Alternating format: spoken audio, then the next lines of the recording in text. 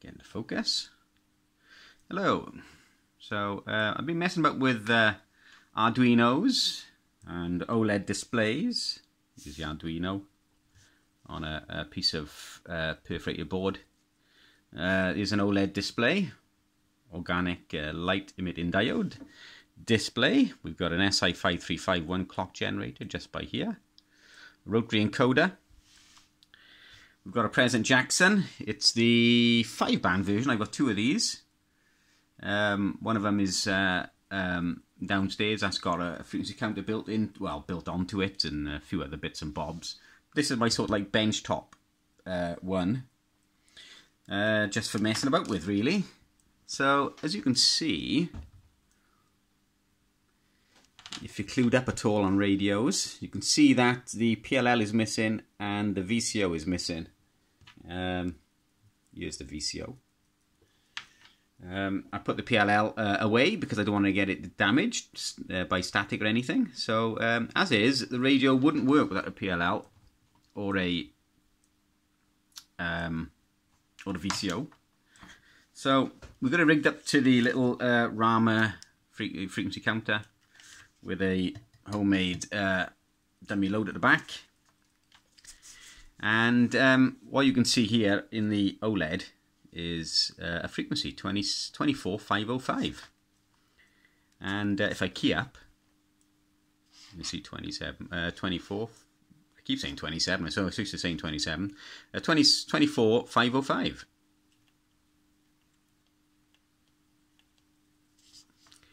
So if I turn the rotary encoder, you can see it goes on up through. Step sizes can be altered to anything you want. I'm just doing this so that it goes up quite quickly. So we're coming up to 27 megahertz now. Power on the radio has gone up a little bit as well. Well, it's gone up a fair bit, but I've got the radio power turned down because I don't want it to overheat my dummy load for the length time I'm keyed up. So we're making our way up through 10 meters now, and it's still delivering a reasonable amount of output, even though the power is turned down. So we just reached 30 megahertz. Just leaving 30 megahertz now.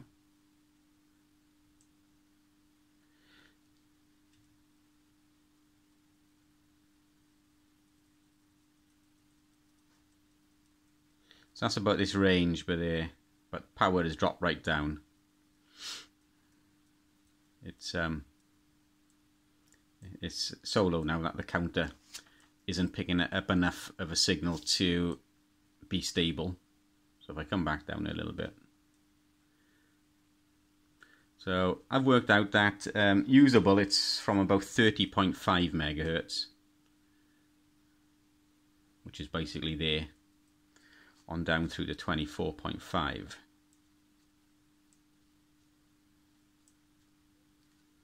There's still some work to do. As I said, I got some leakage from the carrier generator into the receiver. So there's still some work to do, but it looks promising. It does look promising. It's a good old range, more than I'd need. As you see, it's gone out of. It's still keying up, but there's not enough power from the radio now to get the counter to behave properly. That's at 23.8 megs. Come back up to. So there's enough power at 23.89 to roughly, or 23.905 it is, sorry, to get the counter to behave, but it's not showing properly. So 24 it is. A little bit of tweaking on the radio, and you could probably get it to cover 24 to 30 with a reasonable amount of power.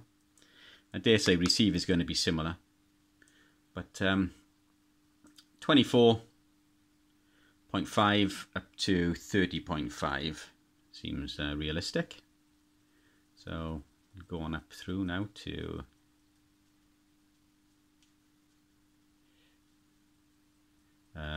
27505. So you can alter him in any step you want, really. You can go up quite quickly.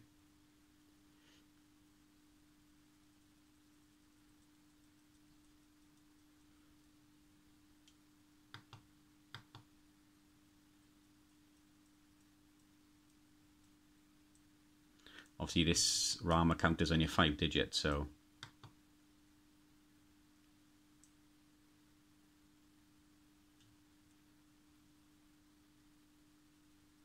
as you can see, it's following it though.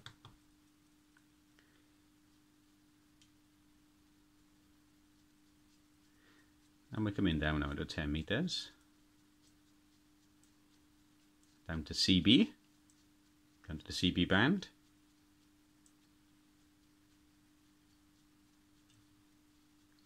Of course, all alphas and everything like that are all filled in because it doesn't do any jumps or anything. It's straight through, which is quite nice. So 595, which would be an alpha normally, is there. So is 545, 495, 445. It's all there, and then you're down through to the mid band. You just keep on going. So it's quite nice.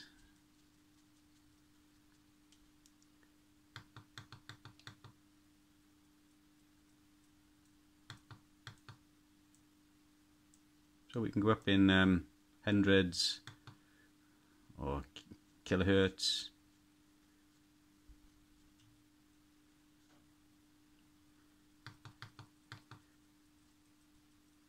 Megahertz.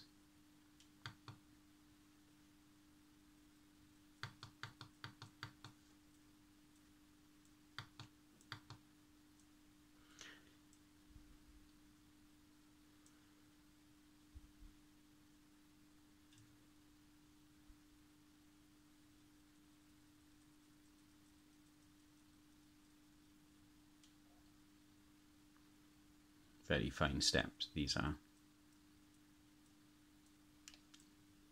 A bit too fine, really. I think 100 Hertz is just about small enough, really. So we're in kilohertz at the moment. So we're going up in 1 kilohertz steps.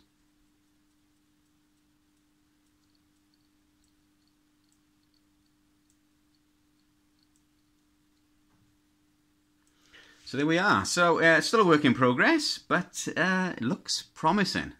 Thanks for watching.